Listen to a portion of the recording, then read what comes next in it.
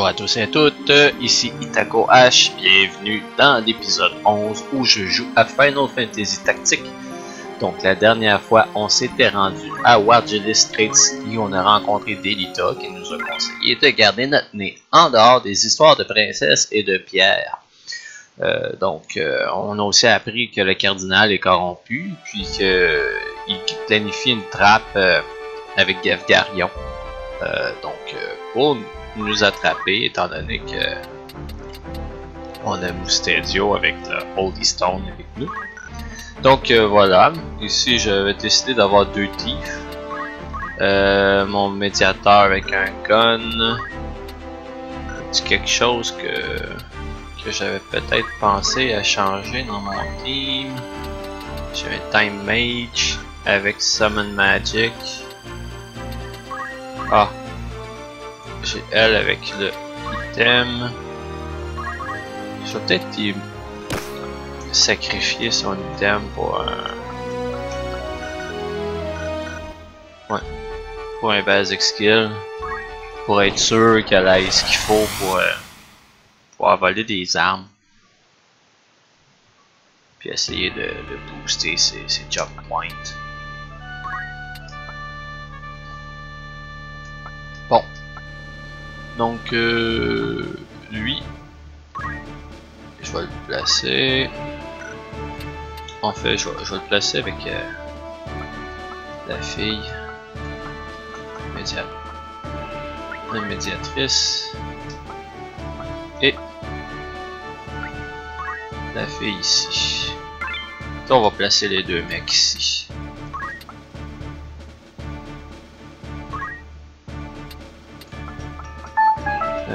Je pense. C'est quelle ma fille qui est faible en fate? Mon dieu, j'ai beaucoup de chocobos, il va falloir que je fasse du ménage. Elle est pas là parce que c'est elle.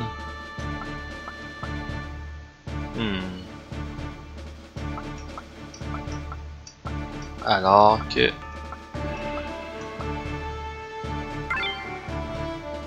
ce thief là, il y a quand même du fate, mais c'est pas grave, je vais le laisser comme ça pareil. De toute façon, des wizards, il y en a des deux côtés. Bon, là mon équipe, j'étais forcé de la splitter en deux. Donc j'ai essayé d'équilibrer quand même les forces. C'est vrai qu'il y a plus d'ennemis du côté d'Agrias, mais Agrias elle est là aussi, donc ça devrait bien aller.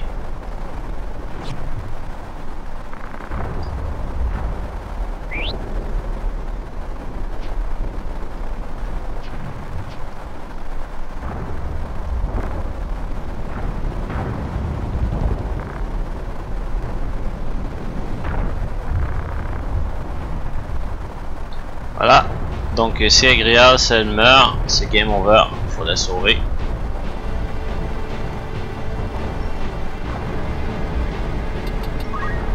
Super, elle n'a pas de tag.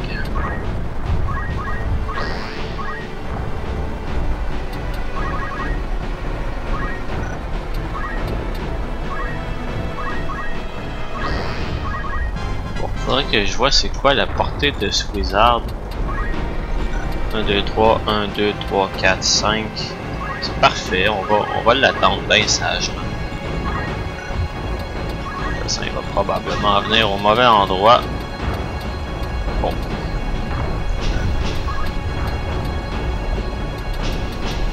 Ok. Tu vois jusqu'ici. 1, 2, 3, 4, 5. Bon, il peut la toucher ma tif. Non, il pourra pas. Mais il pourra toucher ma médiatrice. Pas grave. On va s'attaquer au wizard en premier. De toute façon, je pense qu'Agrias, ça va lui faire assez mal, merci. Nous, on va attendre que ces deux-là ils s'avancent ici. Donc, ils vont être prêts avec plus d'attaque physique.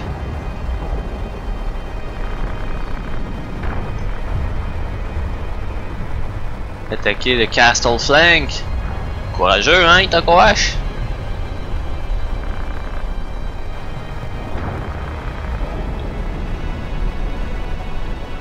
Voilà, la femme agriasse et la bête. Qu'elle va nous attirer dans un guet-apens malgré elle. Oh, petit coup critique.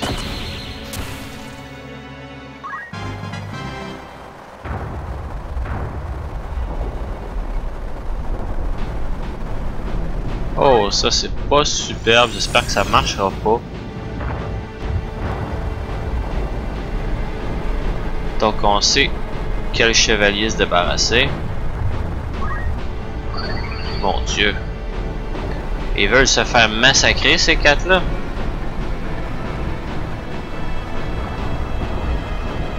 Ils se tiennent pas du tout au bon endroit.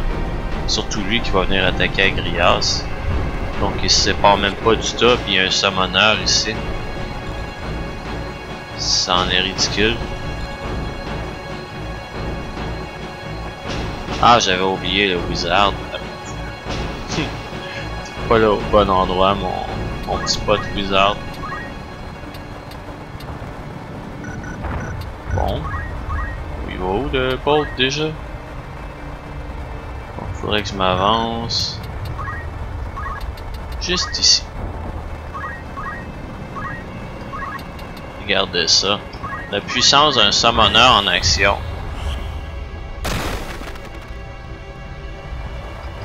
Donc, il fait pas souvent des auto-potions.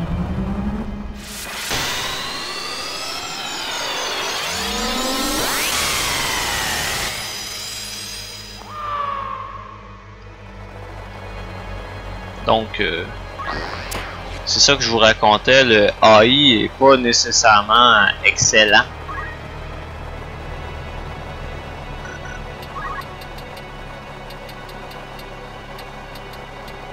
Bon, est-ce que le Throwstone est suffisant? Ça m'étonnerait. Ils ont ça. Bon, il y a les bonnes accumulates.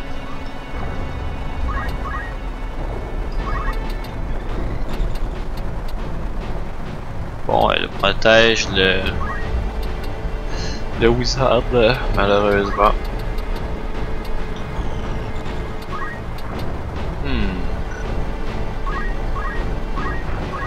Bon, c'est pas grave, on va reculer. Donc lui il peut aller jusqu'ici. 1, 2, 3, 4, 5.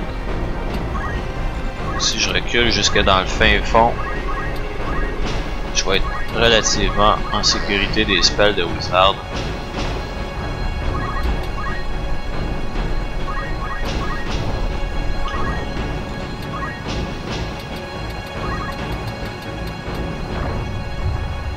Bon. C'est presque ce qu'il faut pour le tuer. Ah. Donc, notre monk qui va se prendre un spell.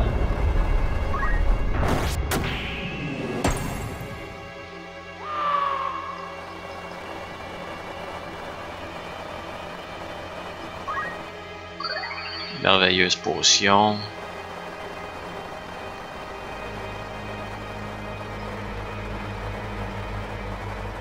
Probablement que le thief va se faire tirer une flèche dessus. Charme! Oh là, ça c'est pas super.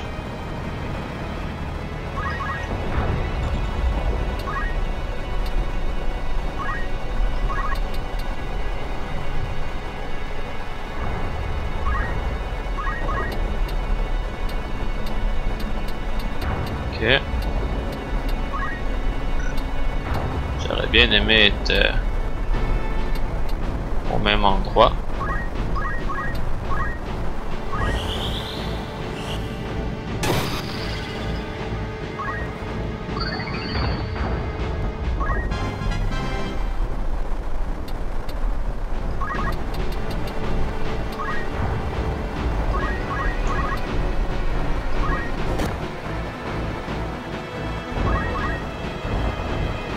Bon, qu'est-ce qu'il va faire mon thief? Apparemment, ils ont une mauvaise connexion entre eux. Donc ça va, c'est relativement correct.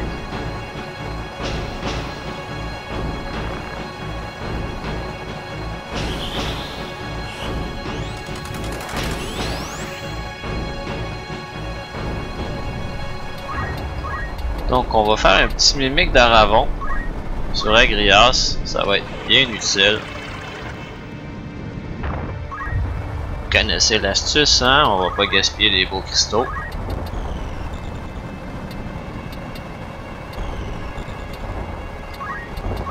Bon.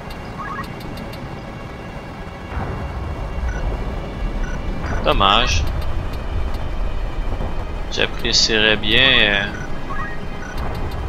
Ah ben je vais pouvoir le dasher, il pourra pas le dodger le dash. Tiens. Comme ça.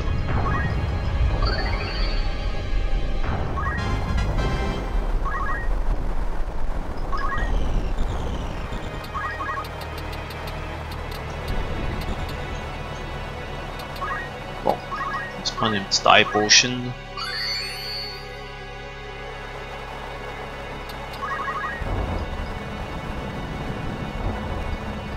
Donc ces deux-là qui sont toujours en une pièce.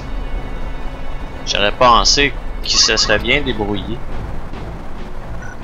Malheureusement. Attends, est-ce qu'elle peut... Ouais, elle peut. Bon, je trouve super de m'en débarrasser. Des fois qu'elle volerait mes cristaux. Attends, il a fait sur qui son Bolt 2, hein? Est-ce que ça suit le Thief? Ça serait vraiment niaiseux de sa part.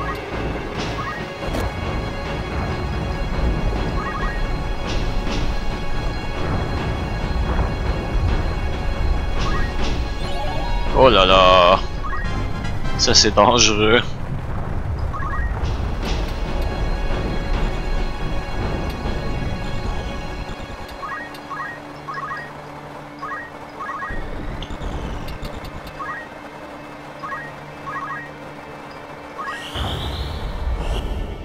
Ben oui, il se fait un bolt en pleine tronche. Apparemment mon Thief est en danger solide par le monk. On va falloir régler cette situation. Voilà. Donc on va essayer d'endormir l'archère.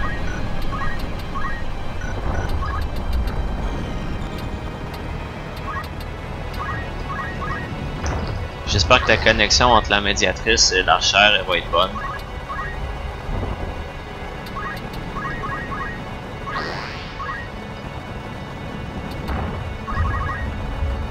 Entre-temps, j'en profite.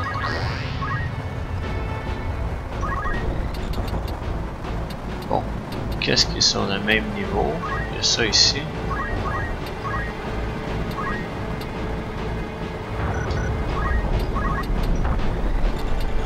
Alors, F1.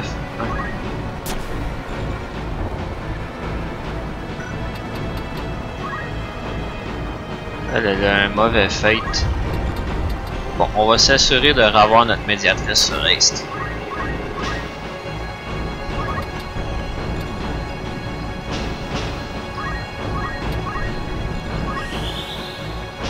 Comme ça, il y a plus de chances qu'elle endorme l'archère.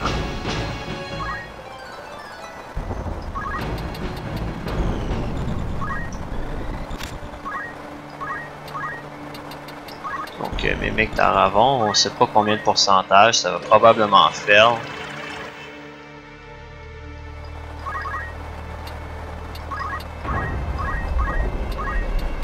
Donc chakra qui est quand même utile. Ah, ils ont pas de mauvaise connexion, leur connexion elle est normale. C'est juste le Thief qui attaquait pas fort. Donc le Steel Art. Oh non! Ça c'est pas gentil de ta part. Je suis pas content.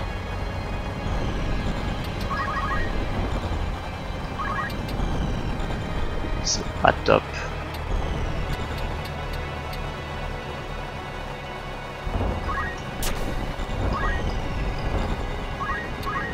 Donc on va faire un beau petit Moogle.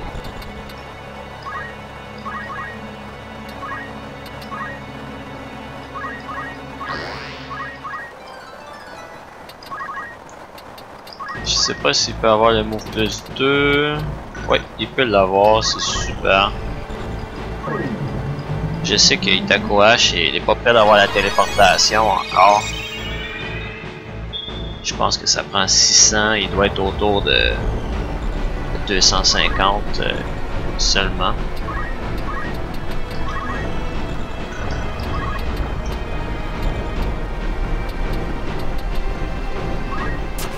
Bon, en espérant que je puisse l'avoir, 44%. Donc, entre une chance sur 2 et une chance sur 3.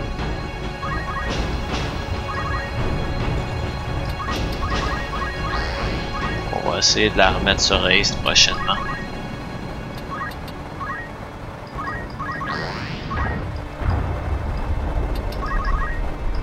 Dommage, son skill il serait intéressant pour mon enchère. Donc le cristal de qui vient de tomber? Ah, Steel Art. Elle est fatigante. 84% de chance. J'ai pas fait la bonne chose du tout. Mauvaise décision de ma part. Donc 3 cristaux.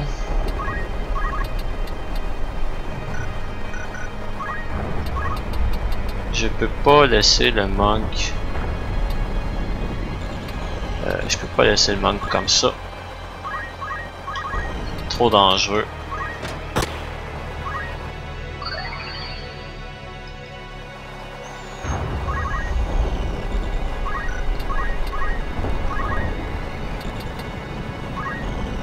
J'aimerais bien me souvenir, il était où le wizard?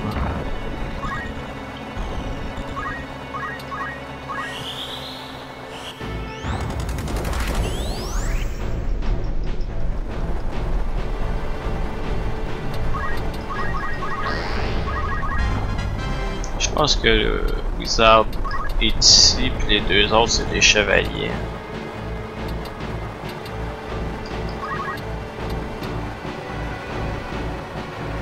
Bon. Je vais risquer. Get ability, antidote, bof. C'est mieux que rien.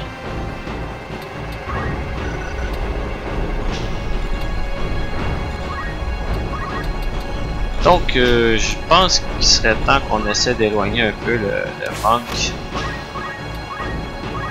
Parce que, franchement, son charme est trop dangereux.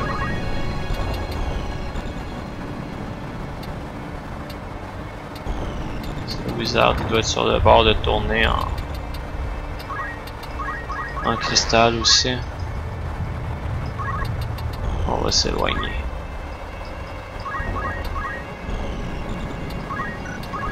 Et avec de la chance, on va l'endormir avec succès. Quand même 44%, c'est pas immense. Et voilà. Donc réglé. C'est fini les casques volés et les... Bon, sauf que là le problème, on a Agrias dans les parages. Et celle-là, elle risque de s'en aller sur les cristaux que je veux. Charge plus 4, pourquoi pas.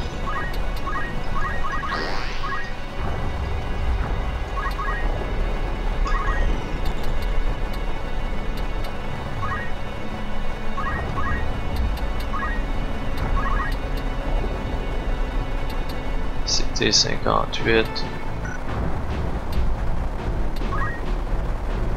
Tiens, j'ai une idée. Ah non, le Google n'a pas le temps.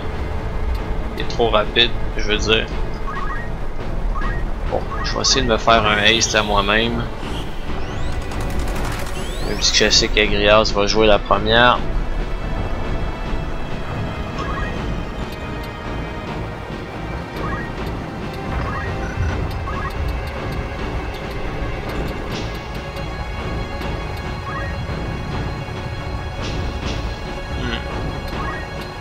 Je peux rien faire. Tant pis, on va attendre.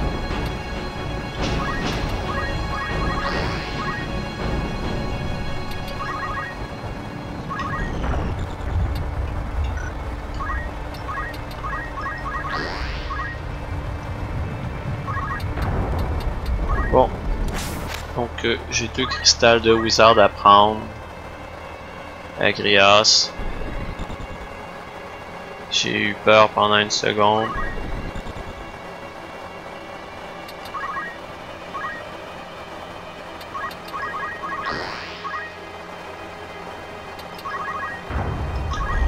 Donc si ma mémoire est bonne, c'était lui le wizard.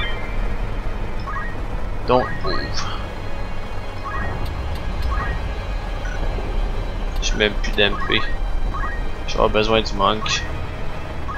Bon. Et small mental. Bon, ça c'est un peu dommage. J'ai besoin d'un chakra de monk.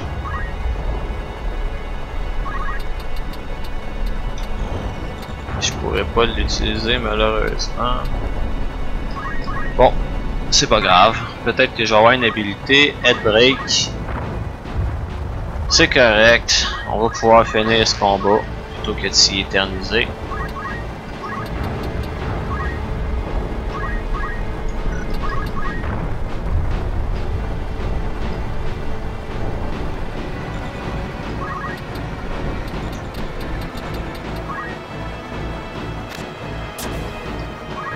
Donc ma tige qui marche très très loin.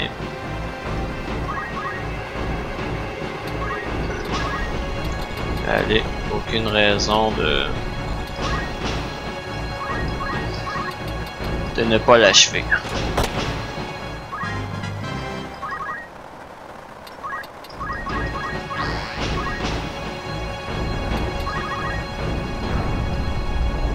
Donc évidemment on la laisse pas me faire un autre style art.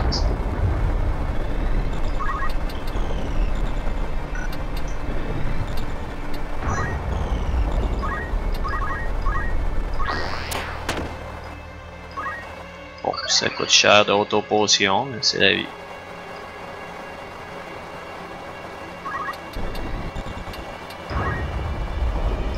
Donc mon monk qui risque d'avoir quand même pas mal de job points à la fin de tout ça.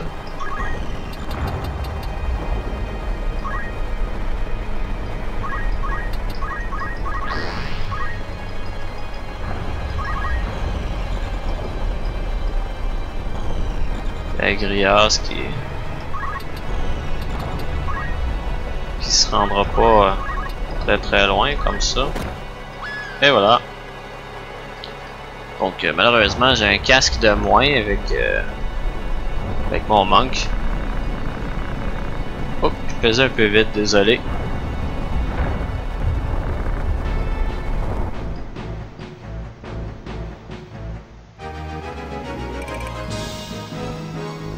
Donc oui, bien sûr, on l'ajoute à notre party parce que je viens de me faire voler un casque. Je vais être bien heureux d'en trouver un autre. Et surtout même les gold armor, je pense que c'est meilleur que ce que je portais. Je pense que j'ai une métrelle armor sur... Oh, j'ai peut-être le gold aussi. Alors, de quoi ça a l'air? Thief 379. Timemate 337. Il me manque encore 270 job points. On va essayer de les avoir. Donc lui en monk, il pourrait avoir le Wave Fist. Mais j'ai aussi le Throwstone. Throwstone c'est quand même pas si mal. Je vais essayer de m'en aller vers le revive. C'est sûr que Wave Fist il fait plus mal. Mais c'est pas ma priorité. Voilà, donc en tant que Thief, on a finalement un move plus 2. Est-ce qu'on l'envoie en tant que Lancer ou en tant que Chevalier? J'ai pas les équipements de Lancer encore, c'est pas tentant de l'envoyer dans cette voie-là. J'ai pas énormément de classes avec lesquelles il serait potable. Bon, c'est sûr que si je déséquipe Agrias, que je fais un petit best sur mon monk Avec un petit move plus 2 si c'est possible. De quoi ça a l'air les thieves, c'est pas possible encore. Si je lui fais un petit best comme ça, avec une petite battle boot, il risque d'être quand même très endurant pour le prochain combat, avec une bonne portée d'action. Donc on est pour ça. Tiens, j'ai trop de chocobo. On va s'en tenir à notre boco pour l'instant. Non, non, non, Ramia elle reste avec nous. Ramia qui peut maintenant avoir le Monster Talk et si possible Equip Gun serait pas si mal aussi.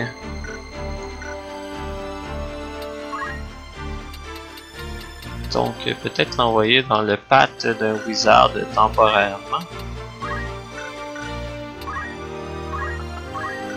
Avec le Wizard Rob, le Triangle Hat, le Wizard Mantle et peut-être bien le Thunder Rod. Qu'est-ce que j'ai comme spell? Bon, on va y aller avec le Thunder Rod. Puisque j'ai déjà la Ice Rod ici, peut-être. Non, j'ai pas la Ice Rod. Il y a moins de chances qu'il bloque le Ice que le Thunder, donc on va y aller avec la Ice Rod.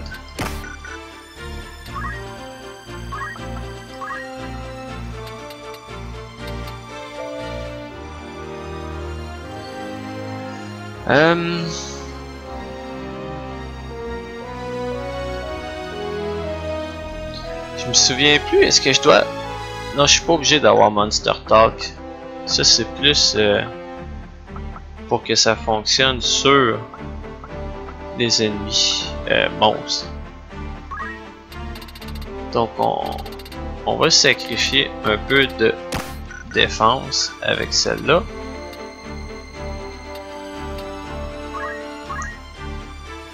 C'est vrai qu'il peut pas toujours faire un revive, mais il peut healer. On va y mettre les items. J'espère qu'il peut donner des high potions.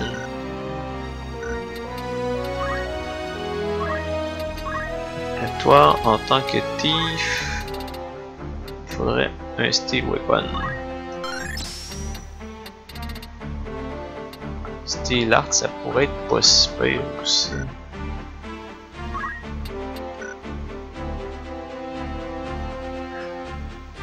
Ouais, ça pourrait être pas si pire. Bon, on va pas la laisser thief par exemple. On va y mettre un job qui est plus tough pour le prochain combat. Peut-être une chevalière aussi.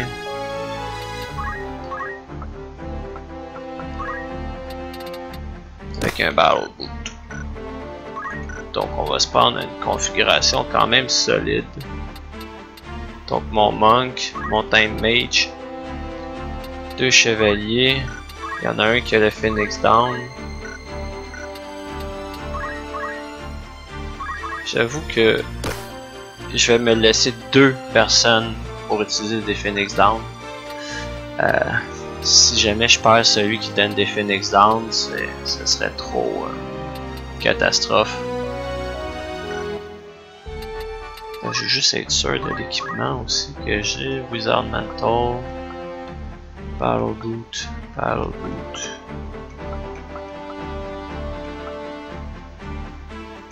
Ouais, ça m'a l'air pas si mal. Donc on enregistre ça.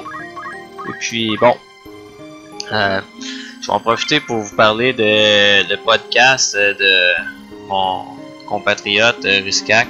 Donc il a fait un podcast dernièrement, puis j'avoue que c'est de loin la vidéo qui a attiré le plus de views et de temps d'écoute sur notre chaîne et même sur Facebook, parce qu'on a un channel aussi sur Facebook en passant.